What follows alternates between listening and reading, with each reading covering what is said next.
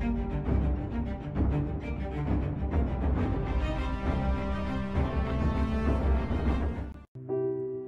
want to hear the three timeline theory about Gunner's dream. No problem. I'll explain it to you right now. Okay, so the gunner is falling to his death. Right here, ready? Floating down through the clouds. Memories come rushing up to meet me now.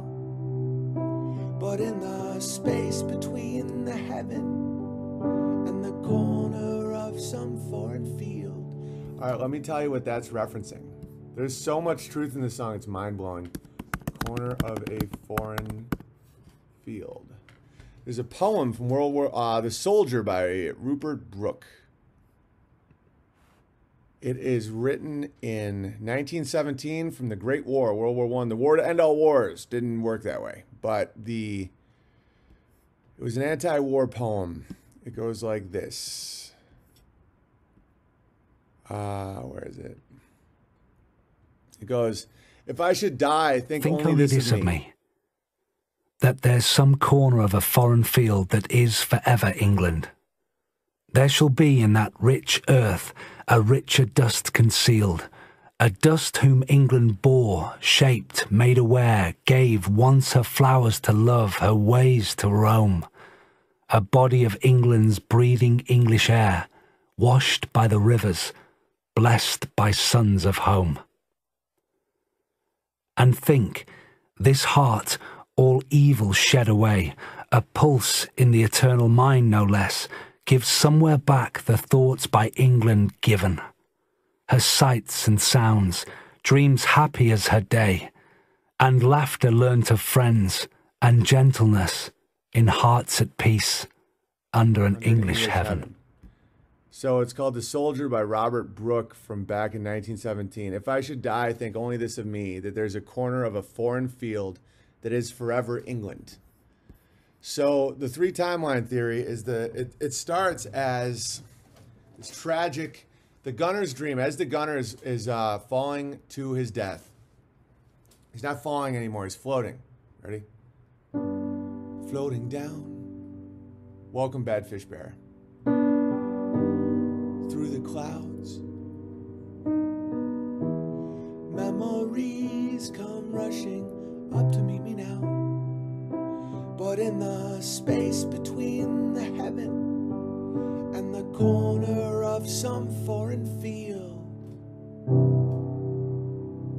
I had a dream. Goodbye, Max. This is his funeral. This is a different timeline. Goodbye, Ma. Max is his brother, probably. After the service, when you're walking slowly to the car, and the silver in her hair shines in the cold November air, you hear the tolling bell and touch the silk in your lapel. And as the teardrops rise to meet the comfort of a band, you take her frail hand and hold on to the dream. So now the timeline has gone to his funeral, but they're holding on to the dream he's having at that moment that hasn't happened yet. And then here's the projected future. There's two different timelines in this next series of verses. A place to stay. Enough to eat. Right? So you're dealing with the veterans. Between 1918 and 1930, England, Germany, these places were riddled with broken men who realized the scam. Talk about darkness, guys. You think 2020 is dark because we might be dealing with 5G towers? Guys, imagine 1925 England. When you see men without faces, their faces blown off. And they know. Talk about 9/11, dude. You know that Archduke Ferdinand, avenging his death, was not worth the meat grinder of an entire generation at the Somme. Ready? A place to stay, enough to eat, and then shuffle safely down the street. And then this is the dream, where you can speak out loud about your doubt and fear, about what World War I was and World War II was. And we know what that was. Roger Waters' dad was a gunner who died in World War II. And as he floated to his death, and Roger had no father anymore, did he play the Robert Brooke poem in his mind of a foreign field, a gunner sleeps tonight? The tragedy and beauty of this song is layered so deeply, it's almost hard to comprehend. All right, so this is another timeline. A place to stay, enough to eat. Somewhere old heroes, as he's falling to his death, shuffle safely down the street, where you can speak out loud about your doubt and fear. And what's more, no one ever disappears. You never hear their standard issue kicking in your door. You can relax on both sides of the tracks, and maniacs don't blow holes in bandsmen by remote control. And everyone has recourse to the law. And this is the line. And no one kills the children anymore. As he's falling. No one kills the children anymore. And then this is him if he didn't die. Or this is Roger dreaming about his father's dream. This is now the gunner's son. Night after night, going round and round my brain. His dream is driving me insane. What did his father want? What did his father think about? Do you think about him? Do you think about England? Do you think about a poem? What do you think about? What do you think about? In the corner of some foreign field, a gunner sleeps tonight. What's done is done. We cannot just write off his final scene, like make his death mean something. It's Roger's father. Take heed of his dream. Now listen to it straight through. Floating down through the clouds. Memories come rushing up to meet me now. But in the space between the heaven and the corner of some foreign field, I had dreams about his dad. Goodbye, Max. Goodbye, Ma.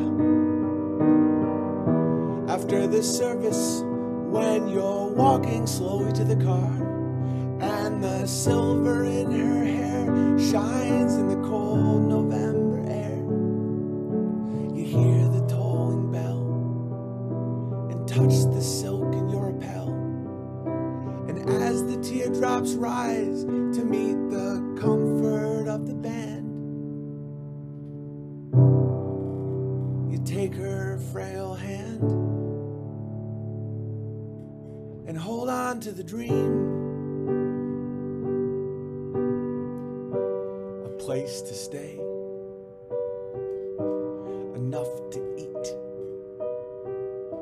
Somewhere old heroes shuffle safely down the street, where you can speak out loud about your doubt and fear. And what's more, no one ever disappears. You never hear their standard issue kicking in your door. You can relax on both sides of the tracks, and maniacs don't blow holes in bandsmen by remote control. And everyone has recourse to the law, and no one kills the children anymore.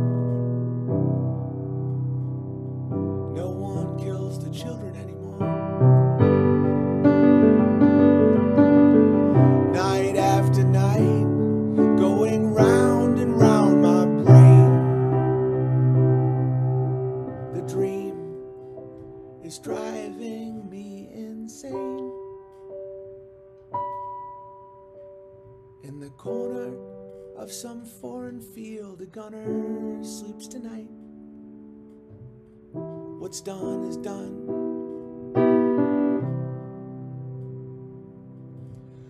We cannot just write off his final scene. Take heed of his dream.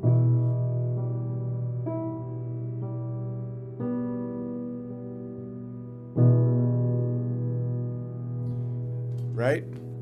I mean, that's why I never understood when people say stuff like, and I'm also singing for my water. Don't you get sick of songs? The layers. You don't even know a song until you've played it 1,000 times. The soldier. If I should die, think only this of me, that there is some corner of a foreign field that is forever England, that shall be in that rich earth a richer dust concealed, a dust whom England bore, shaped, and made aware, gave once her flowers to love, her ways to roam, a body of England's breathing English air, washed by the rivers, blessed by sons of home. That's what that song was referencing, because World War I hammered England and France and Germany and Belgium and Denmark, and just hammered. And then there was a 20-year pause, and then they did it all over again. You want to talk about truth movements? You want to talk about truthers? It's like, imagine the people that said, why did we do that? Where's Dad? Right? And the colonel, the one thing that the gunner wanted everyone to know is to know that there's a time when no one will kill the children anymore. Damn it, Owen, making me feel emotional. Oh, I know, it kills me. But it's good. It's good to do this. This is natural. I used to think it was weird that I get a little jammed up when I play piano and talk to you guys, but like, that's what warriors did. They would end the days with fires and singing songs and talking about intense shit and crying and laughing, and that's how they worked it out. Instead, people bottle it up, and then they get all their emotion comes out watching like a Timex commercial, and then they're hood, and then they want their kids to be trans or something. It's disgusting. Trench warfare, no bueno. Right? Never again. Never let that happen again.